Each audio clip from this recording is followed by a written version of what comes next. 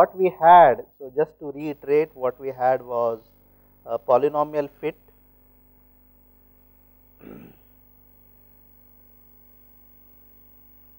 for Cp, and what you have been given are constants A1, A2, A3, A4, A5 and in two ranges.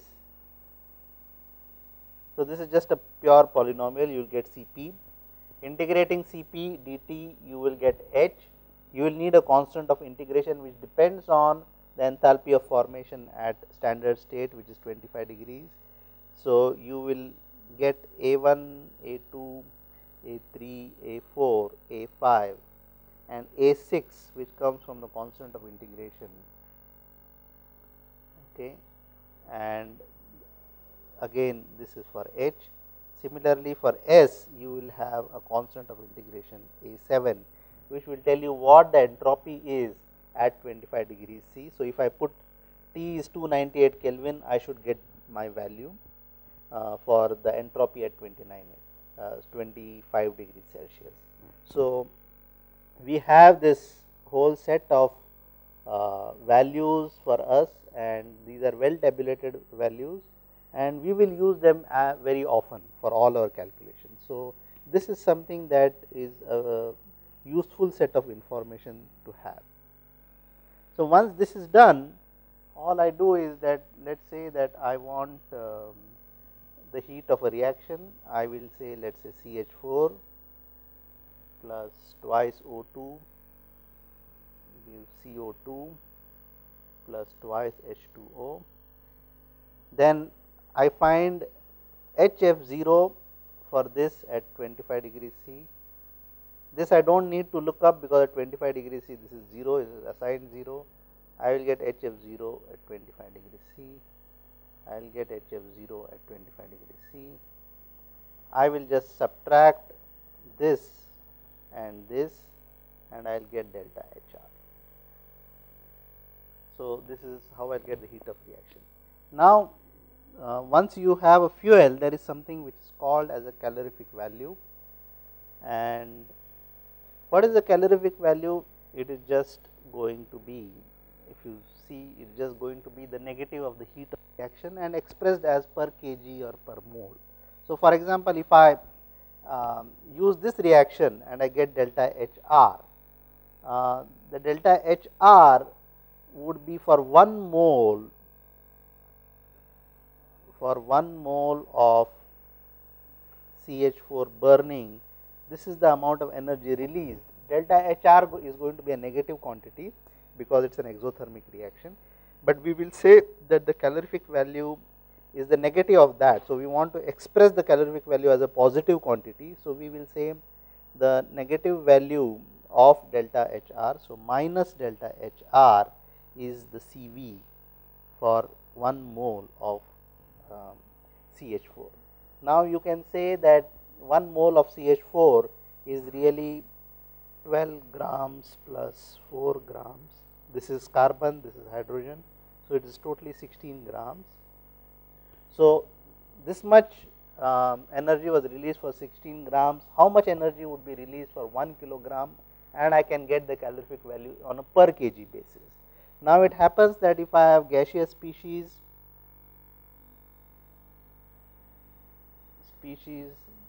normally CV is expressed in molar or volume basis, whereas if it is a solid fuel or even a liquid fuel, so you express CV on a per kg basis. So, for example, we say what is CV for 1 kg of carbon or something like this. So, we will just come to that, and what I can write now is that if I use 1 kg of carbon, okay, and I convert it to CO2 using one, let us say 1 kg of carbon, I should say that 12 kg of carbon is really corresponding to 1 mole of carbon, 1 kilomole of carbon, sorry. So, 12 kg of carbon corresponds to 1 kilomole of carbon, 12 grams corresponds to 1 mole of carbon, but you will realize that if I wrote it as a chemical reaction, it would have been C plus O2 giving CO2. So, I would have written 1 mole of carbon plus 1 mole of O2 gives 1 mole of CO2. Okay, but if I write it in kilogram, 1 mole, or sorry, let me write it as all in kilomole, so that I can work in kilograms, because I would rather work in kilograms here. If I write it as 1 kilomole, this would have been 12 kilogram of carbon, this would be 32 kilogram of oxygen, and this would be 44 kilogram of CO2. So, for 12 kilogram of carbon, I require 32 kilogram of oxygen, and this is to ensure complete combustion. So, what do we understand by complete combustion? So, if I have any species which is made up of a hydrocarbon, okay, CnHm, then all C is converted to CO2. So, that means if there is Cn, I should form N times CO2, and all H should form H2O. Okay, since there is MH in the fuel, there will be M by 2 H2O in the product. So, once I have complete combustion, only then I must have calculate the delta HR, and that is called as a negative of this is the calorific value. Okay. So, we do not assign a calorific value if carbon is going to CO or something like that. Calorific value is defined if there is complete combustion. So, if I have one, getting back to my reaction, if I have 1 kilogram of C, then I will require, so if you look here, for 12 kilogram of carbon I require 32 kilogram of oxygen. So, for 1 kilogram I will require 32 by 12 kilogram of oxygen, and I will form 44 by 12 kilograms of CO2. So, this is writing it in kilogram basis. Of course, you will see that it is all balanced here, there is no problem, all the mass is balanced on either side. I take 1 kilogram, 32 by 12 kilograms, if I add it up I get 44 by 12 kilograms. So, things are balanced because I used a balanced reactions, and I just substituted the molecular weight for every species. So, that ensures that the mass is still balanced. Now, if I do this reaction, it turns out that the energy that you release is 32.78 megajoules. Okay, and hence the calorific value. So, this is delta HR would be minus 32.78 megajoules for 1 kilogram of carbon. So, the calorific value for pure carbon would be 32.78 megajoules per kg. So, you realize that this is a pretty high number, and this is something that you probably should remember as an order of magnitude. I mean, roughly somewhere in the 30s you will get the calorific values for carbon, and you realize that this is expressed on a per kilogram basis. Now, what I will do is I will still use the same thing for hydrogen, though it is a gas. I will get it in terms of per kilogram basis. So, if I have 1 kilogram of H2, again if I write the balanced reaction, you see that H2 plus half O2 gives me H2O. This means if I work in kilomoles, this is 2 kilograms. Since this is half O2, 1 mole of O2 would have been 1 kilomole of O2 would have been 32 kilograms. This is 16 kilograms, and this is 18 kilograms. Okay. So, 1 kg of H2 would have required 8 kgs of O2, and they would have given you 9 kg of H2O. But if I use 1 kilogram of H2O and add 8 kilograms of O2 and get 18 kilogram of 9 kilograms of H2O, The energy released is we normally express it in terms of two values. It is either 141.96 megajoules or it is 120.0 megajoules, and the two values are the values depending on when H2O is either in the liquid state or in the gaseous state. So, you realize that if it is in the liquid state, then it would have given out even the HFG, that is this so called latent heat also would have been released, whereas in gaseous form that latent heat would still be there with H2O. So, if I go to the liquid form, I will release far more energy, and this is what is released if H2O is in liquid form, and this is what is released if H2O is in the gaseous form. So, this is called as the higher heating value or the higher calorific value, and this is what is called as a lower calorific value for hydrogen. Now, if I look on a per kilogram basis, let us see this value 141.96 megajoules are released for 1 kilogram of H2, whereas if you look for carbon, it was only 32.78 megajoule for 1 kilogram of carbon. So, you realize that for hydrogen the amount of energy released per kilogram basis is very, very high. It is more than 4 times that for carbon. Not only that, in this case the byproduct was CO2. Here the byproduct is H2O, which is considered as benign. And this is one of the reasons that people always keep talking of this hydrogen economy. They say that if we have hydrogen as a fuel, not only are we going to release lot of energy, but the pollution will be less. But you realize that this is going to be feasible only if we had hydrogen at our disposal. We do not have hydrogen at our disposal. We need to create hydrogen from water, for example, in which case we will actually provide this energy to water to get hydrogen. So, that means that there is no feasibility for using hydrogen as a fuel overall. What we can use it is, we can generate hydrogen at places where there is a lot of energy, and specifically at places where we require very high energy output using very small amount of fuel, we can use hydrogen. But the overall economy just can't run on hydrogen, because we do not have hydrogen supply with us. So, but you should still see that hydrogen releases a lot of energy compared to carbon, and this is something that you must keep in mind. Now, you will realize that most hydrocarbons are formed of carbon and hydrogen.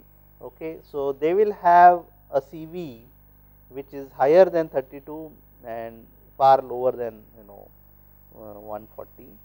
In fact, for most of the fuels that we look at, that is gasoline or diesel, you will see that the range is anywhere between 42 to 48 megajoule per kg. So, this is something that you will notice often, that this is the range in which most of the calorific values will lie for the fuels that are of interest to us. So, this is again some kind of figure that people should be at least aware of, that this is what is happening. So, once this is done, we will come to other concepts, which is stoichiometric amount of air, and this is something which most students are aware of, just something which needs to be reiterated. So, these are other concepts in combustion, okay, and used very often in IC engines, etc. So, if I have a fuel CnHm, then for 1 mole of this fuel I will have 12 multiplied by N plus 1 multiplied by M, or 12 N plus M. So, sorry, this is 1 kilo mole, let us say. I will have 12 N plus M kgs of the fuel. I will require for each N, I will require 1 O2. So, I will require N O2. Now, if I have MH, then I will form M by 2 H2O, which means I will require M by 4 oxygen. So, I will require m by 4 oxygen, okay, which means by default I will have n plus m by 4 multiplied by 3.76 nitrogen. Now, if I want to find out what is the mass of this, you will realize that I will have n plus m by 4 multiplied by 32 plus n plus m by 4 multiplied by 3.76 multiplied by 28, which is the molecular weight of nitrogen. So many kilograms of air. So, this is assuming that I have formed NCO2 and m by 2 H2O.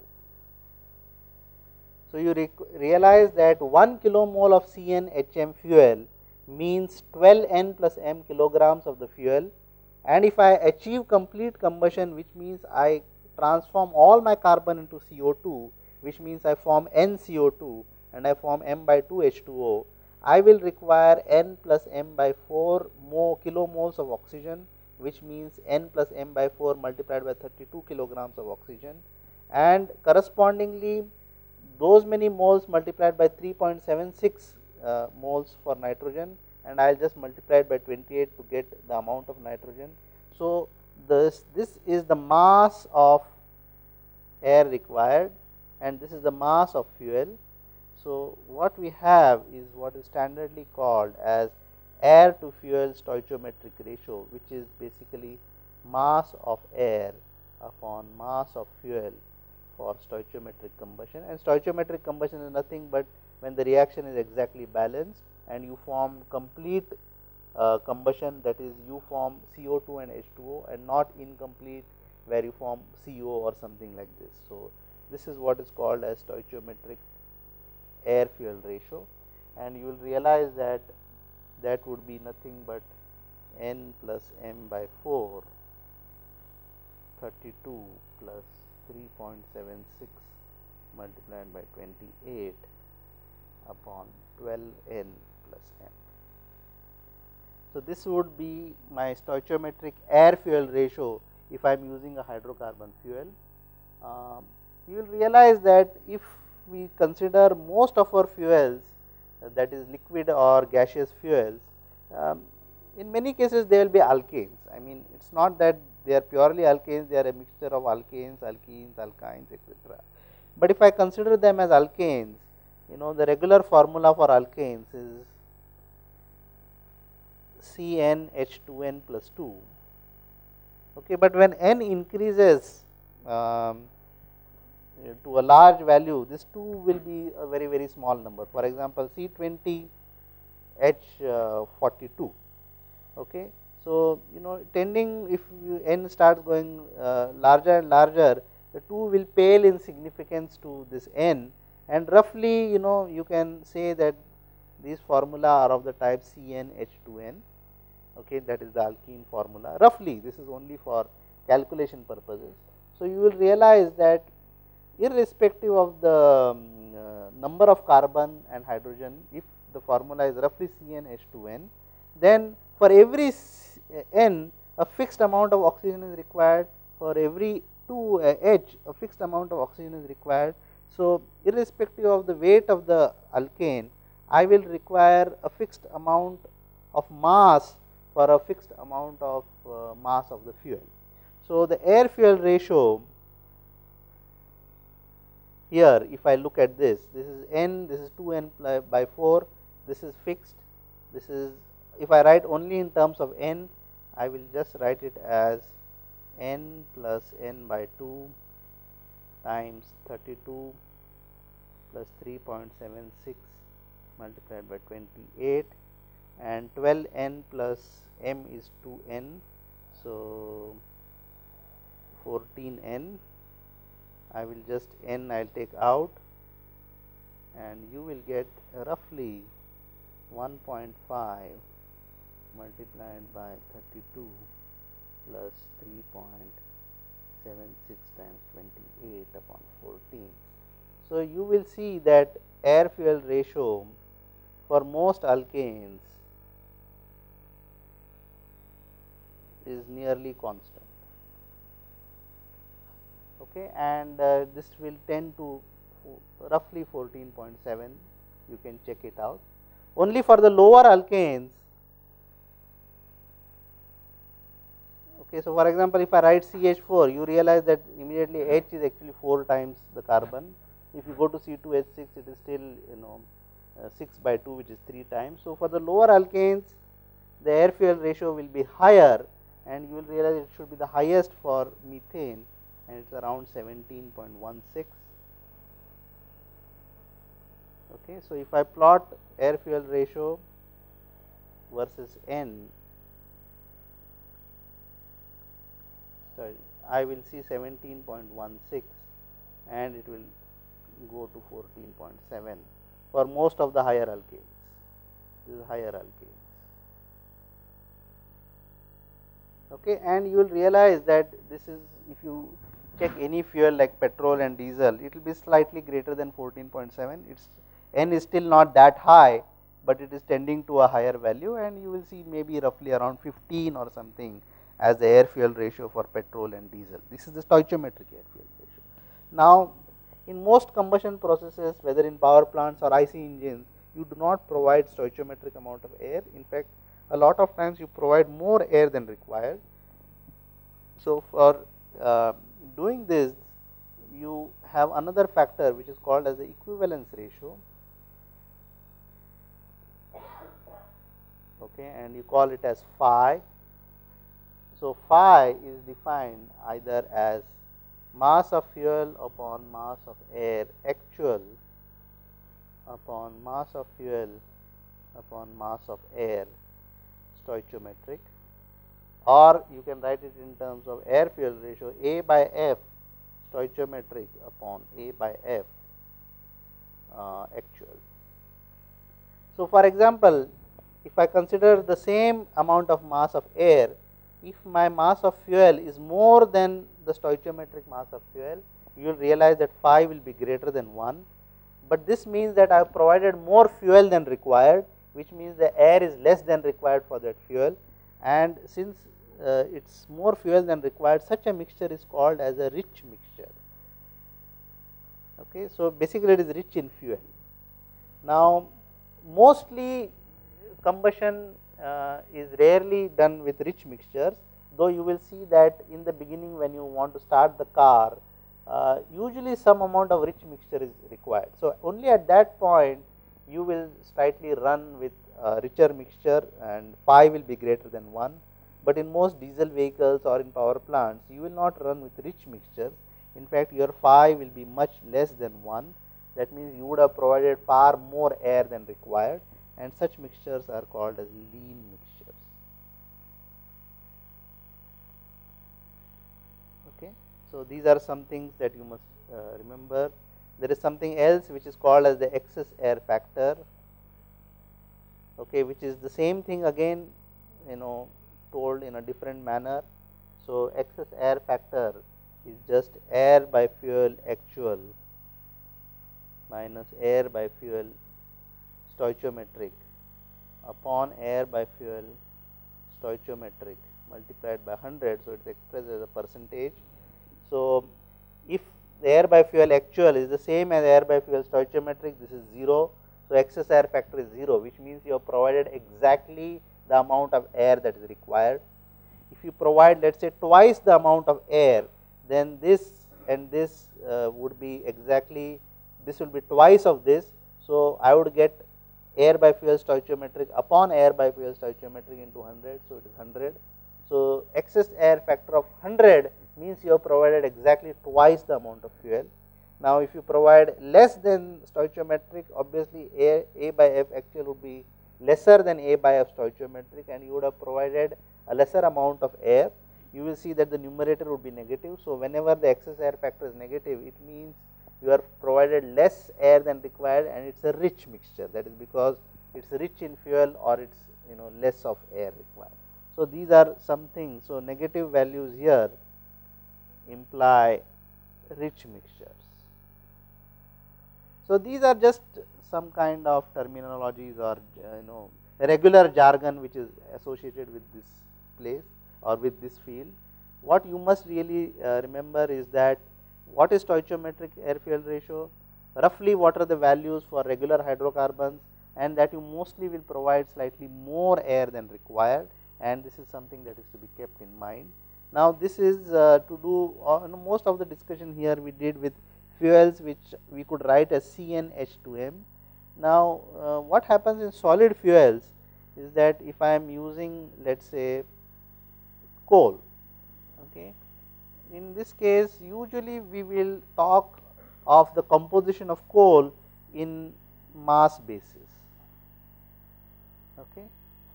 So, composition is given normally in mass basis, okay, and whenever composition is given in mass basis, it is called a gravimetric basis. So, when I say gravimetric composition, it means that you have given something in a mass basis. So, for example, I can say that some sample of coal has 60% carbon, 4% hydrogen, 2% nitrogen, 8% oxygen, remaining ash. So, coal can have various compounds inbuilt, it can even have nitrogen and oxygen. So, the normal thing that we say is that nitrogen and ash will not participate in combustion,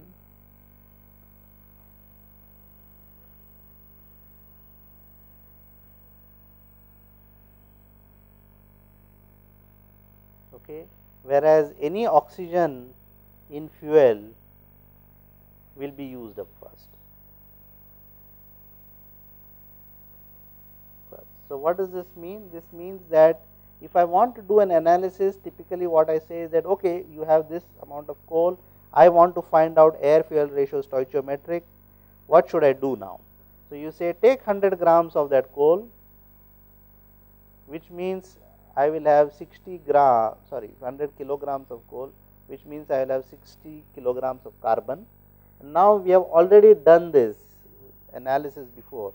If we have 60 kilograms of carbon, it means I have 60 by 12 kilomole of carbon, which means I will require 60 by 12 kilomole of oxygen, because for 1 kilomole of carbon I require 1 kilomole of oxygen, which means I will require 60 by 12 multiplied by 32 kilogram of oxygen. So, similarly for 4 kilogram H2, I will require 4 by 4 multiplied by 32 kilogram of, or it means I will require 32 kilogram O2. So, you realize that the net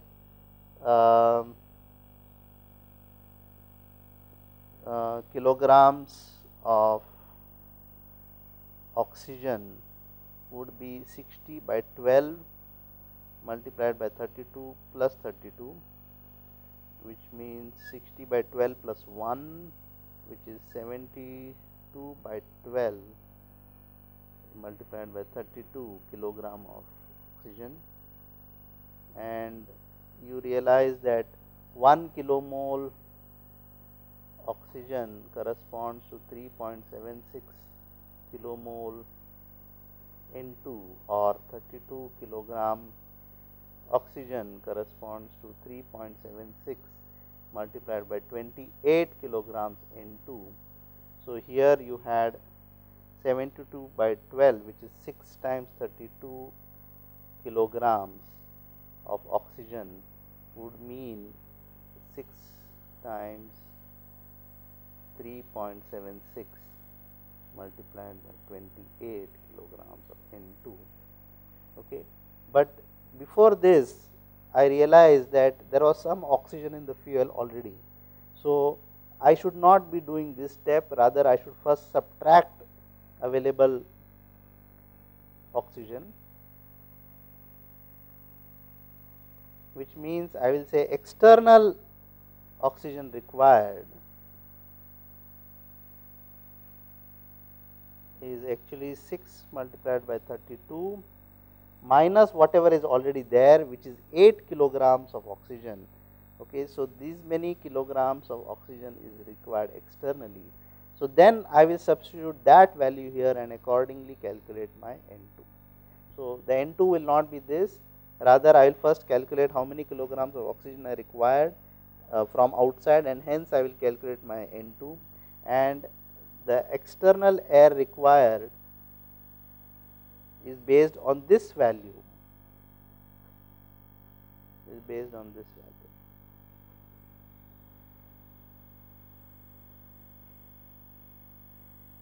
After I do this, I will just then, I would have said for 100 kilogram of fuel, I will require some whatever I get from here, that is this is 6 let me just do it, 6 2s are 12, 6 3s are 18, 192 kilogram minus 8 would be 184 kilogram of oxygen, which means 184 multiplied by 3.76 multiplied by 28 upon 32 kilogram of N2. So I will add up these two numbers to get my external air, and I will divide it by 100. So let me say that if I add up these two numbers, which is 184 plus 184 multiplied by 3.76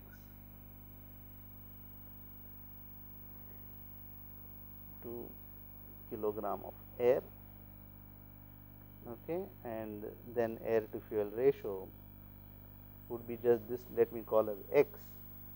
So it will be just x by 100, and this is my stoichiometric air fuel ratio, because I have converted all my carbon to CO2 and H2 to H2O, and this is what I will get. So this is what is called as, then if I provide excess air, the air will be more than this. So this is the way to proceed. Now you realize that all of this would have given you some amount of exhaust gases made up of CO2 and H2O, and if you have incomplete combustion, you would get CO. In fact, even if you provide good amount of air, if complete combustion does not occur, you will get CO and even O2 in the products. And normally what is done to test out incomplete combustion is what is called as an exhaust gas analysis.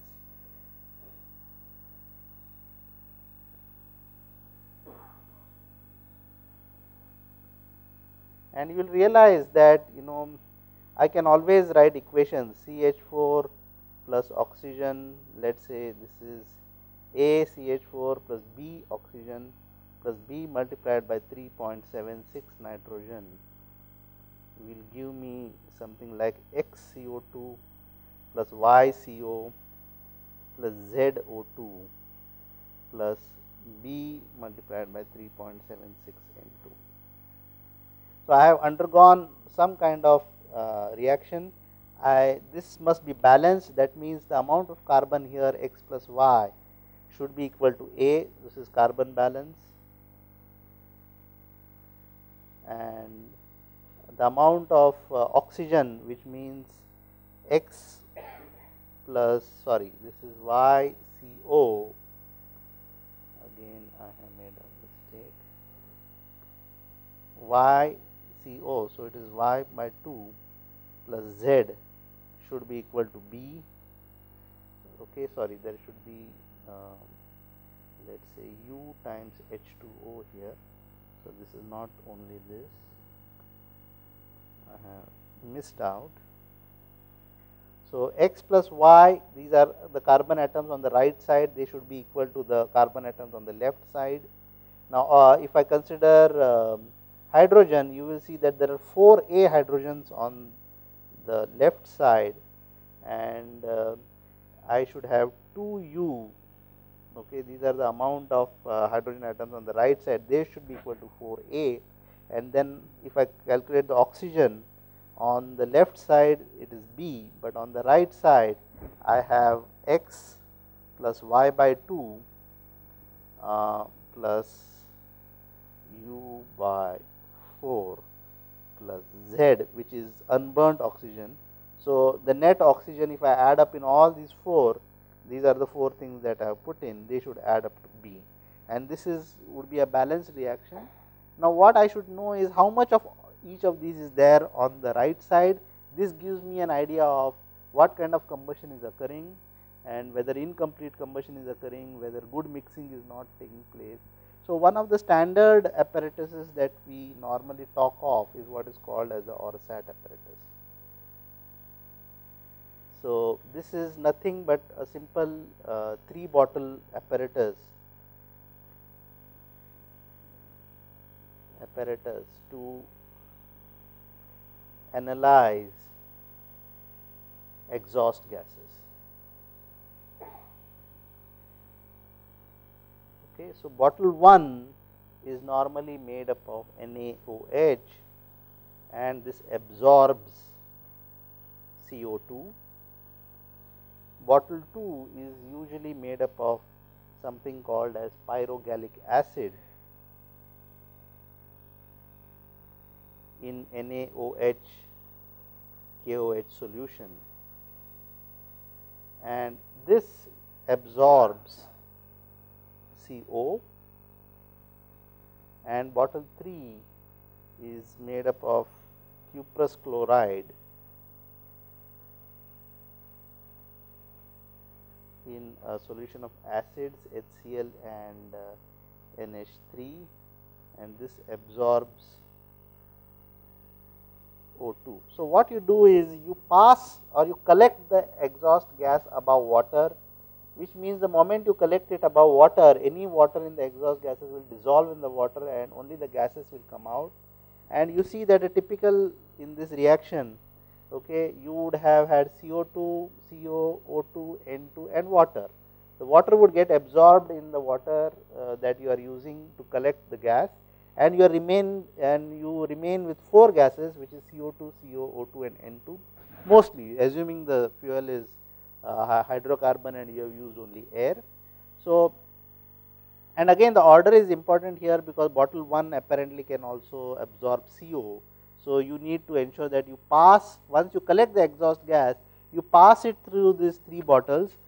So, the first bottle will absorb CO2, the second bottle will absorb CO, the third bottle will absorb O2, and you can figure out how much the absorption is, and then whatever remains will be only N2.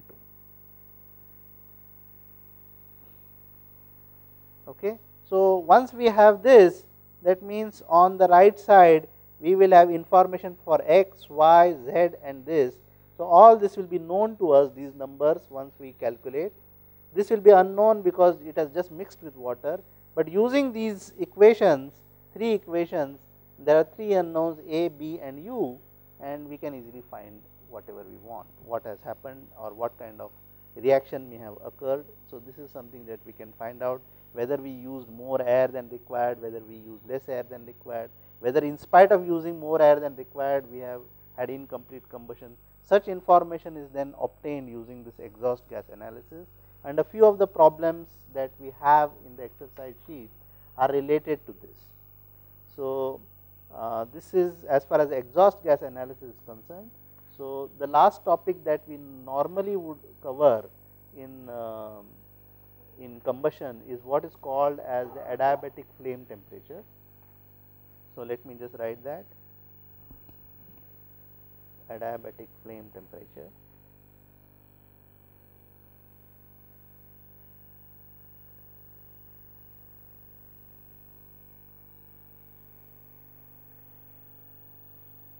So, what is this adiabatic flame temperature? So, all this time we were talking of the enthalpy of a reaction where all the species were brought back to the standard state, and then we calculated the heat of reaction or the enthalpy of reaction. But let us say we do not do that and let the energy released increase the temperature of the species. So, what this means is that if I consider a control volume, I have put in some fuel, I have put in some air, and this is completely adiabatic, that is no Q transfer here and here are 0. So, you can imagine let us say a regular boiler of a power plant, or a combustion chamber in a gas turbine engine, or a combustion chamber in an aeroplane.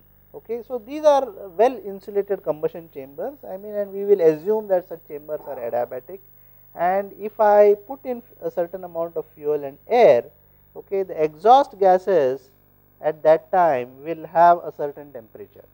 Okay. And since this entire thing was done adiabatically, whatever temperature the exhaust gases reach is called as the adiabatic flame temperature.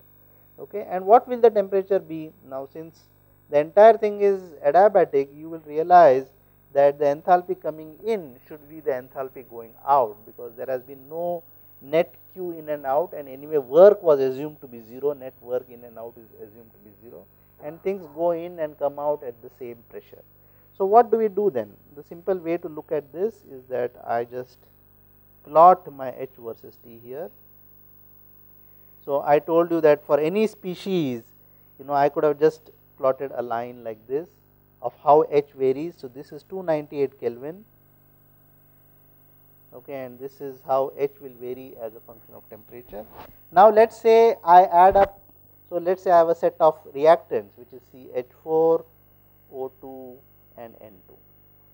Now, if the reactants begin at room temperature, then I know the enthalpy of reactants, which means I add up the enthalpy of CH4, O2 and N2. Okay. N2 and O2 at 298 Kelvin would be 0, and CH4 would have some value, you will see that it is negative. So, I will be here.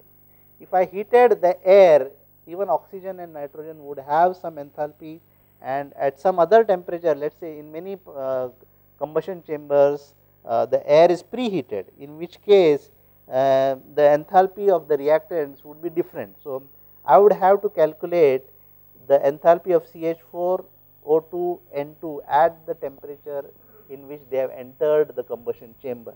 So, for example, if the temperature of the combustion chamber is 200 degrees Celsius, which means it is 273 plus 200 or 473 Kelvin, then I will have to calculate the enthalpy of CH4 at 473 Kelvin, O2 at 473 Kelvin, N2 at 473 Kelvin. And what I will do is I will just use the tables that have been given to you, the curve fit values.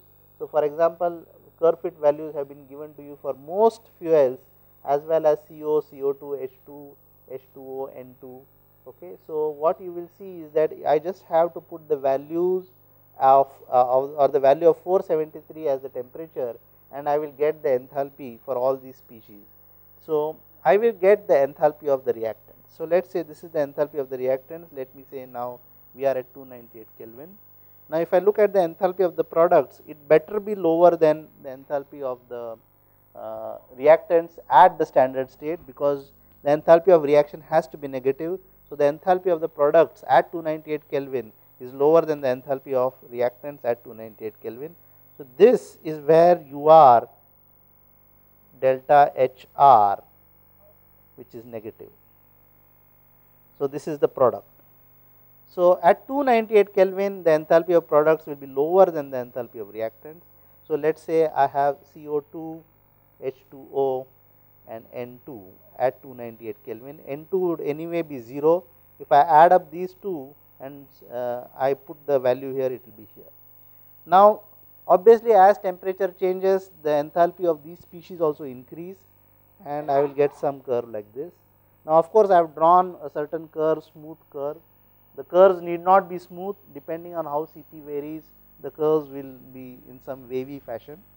But you realize that I have plotted the enthalpy like this. This is the enthalpy of reaction at the standard state. Now, if I have the whole control volume as adiabatic, then the enthalpy of products is the same as the enthalpy of the reactants, which means that I will draw a horizontal line passing through the enthalpy of the reactants and see where it will cut the enthalpy line for the products. So, if I have some kind of an adiabatic process, then along this line the enthalpy is constant, because this is a constant enthalpy line. I have made it a horizontal line here.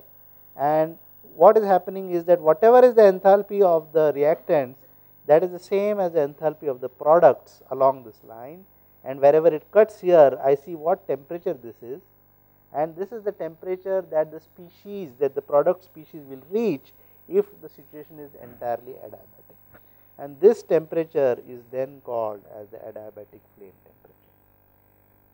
So, this is as straightforward as it is. If I just draw these two curves, you realize that what is the adiabatic flame temperature. So, H products is the same as H reactants. Okay. When then find, so for example, to find H of the reactants is very straightforward because the temperature of the reactants is given to you. So, this is easy. Okay. But to find this,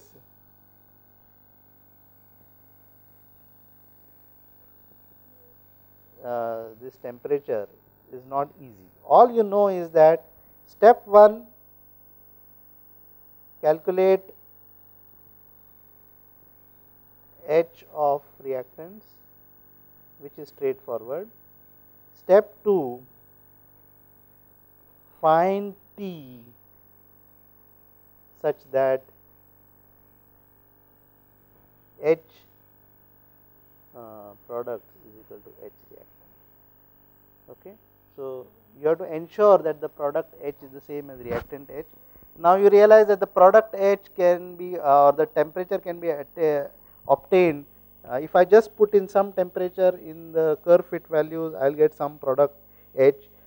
I will have to keep on varying and do trial and error to see at which temperature I will get the enthalpy of products to be the same as the enthalpy of reactants. And so, you will realize that this can be a tedious trial and error process. Actually, we can simplify this process slightly by assuming a beginning value and carry out the iterations in 2 or 3 steps. We will do it in the afternoon session when we will do one problem, but just for the sake of knowledge, what has been given to you is that if you look at the table for certain fuels, you will realize that some kind of rough value of the adiabatic flame temperatures have been given. Okay, T adiabatic for methane, acetylene, ethane, ethene, etc. have been given.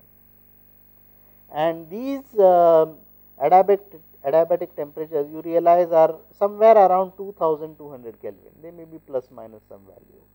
Okay, and one thing you must realize is that if I have any species, let us say I have methane, okay, CH4 plus twice O2 plus 7.52 N2, and I think it should give you CO2 plus twice H2O plus 7.52 N2. Okay. If I assume this is the reaction at 298 Kelvin, I know this is H is 0, this is H is 0. So, H reactant would only be the H of this.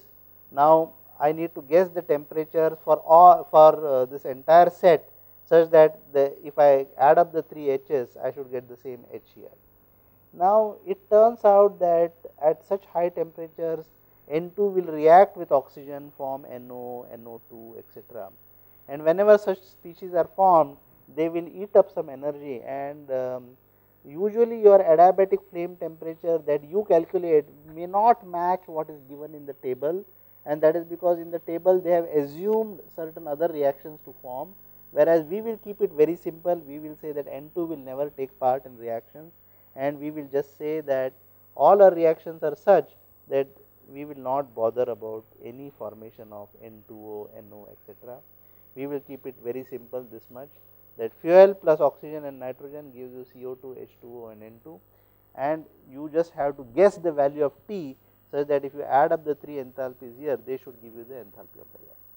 So, that is something that we will just do. So, we will keep it very simple. The values that you will get will be only slightly off from the T adiabatic that is given in these tables that you have been provided with. So, this is the enthalpy of reaction for what is I have just depicted it graphically, and something else that you must know is what is called as the constant volume T adiabatic. Okay. So, for example, in an IC engine, let us say at a certain point the volume does not change. For example, in a petrol engine, it is considered as instantaneous combustion, where before the volume changes the entire fuel is supposed to have combusted in a petrol engine. So, you realize at this point you are not letting the expansion work happen at all, and it is a constant volume process and there is no expansion work, and hence if the whole process is adiabatic, rather than H being the same, it is actually U reactant is equal to U products. Okay. So, the internal energy is the same, not the enthalpy, that is because there is no expansion work involved and it is just a pure closed system, the Q is 0, W is 0. So, finally, whatever U is there, that will be before the combustion and after the combustion, the U should be the same. Now, what is normally done is that only H is tabulated.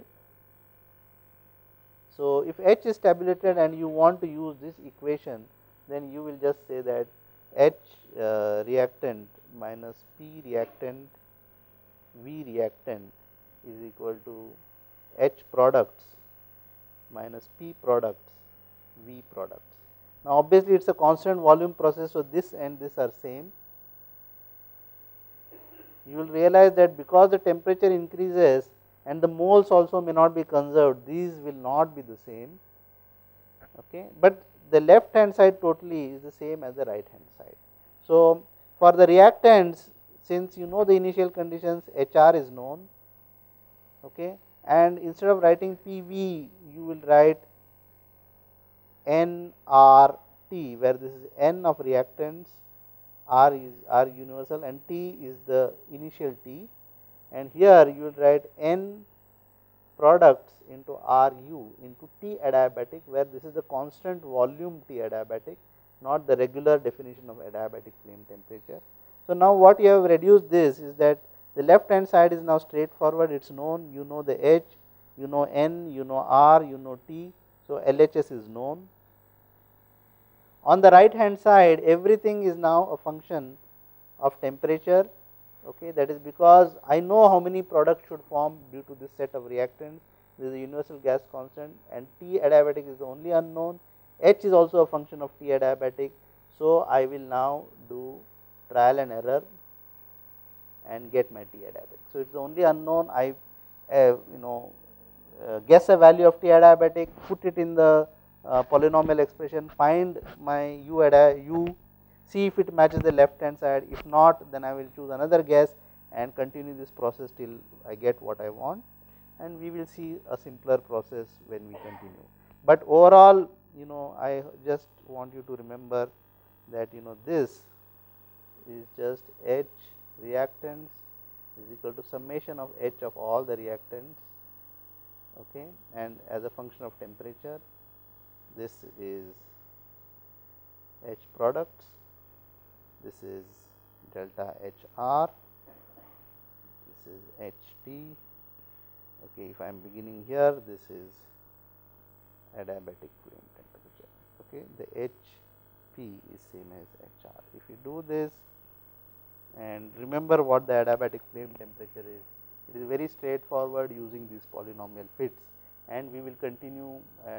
I have finished whatever I wanted to teach or tell regarding combustion. So, we have talked about fuels, we have talked about stoichiometric air fuel ratio, we have talked about balancing, we have talked about polynomial fits for CP, so that you can get H and S, and we have talked about excess air factors, and finally, we have talked about exhaust gas analysis and adiabatic flame temperatures. So, these are some of the basics that you will require regarding fuels and combustion, and though you will realize that as far as adiabatic flame temperatures and the enthalpy is concerned, these are standard thermodynamic things that probably you ought to teach in such a course, but most of the things regarding exhaust gas analysis and how much fuel how much air to fuel ratio you require, etc., Such concepts are normally kept to the IC engine course or the power plant engineering course, but in general I have covered most of these here, and you will see that most of these are based on simple chemical reaction concepts as well as concept regarding enthalpy being the same, etc. So, I want to end the topic of combustion here.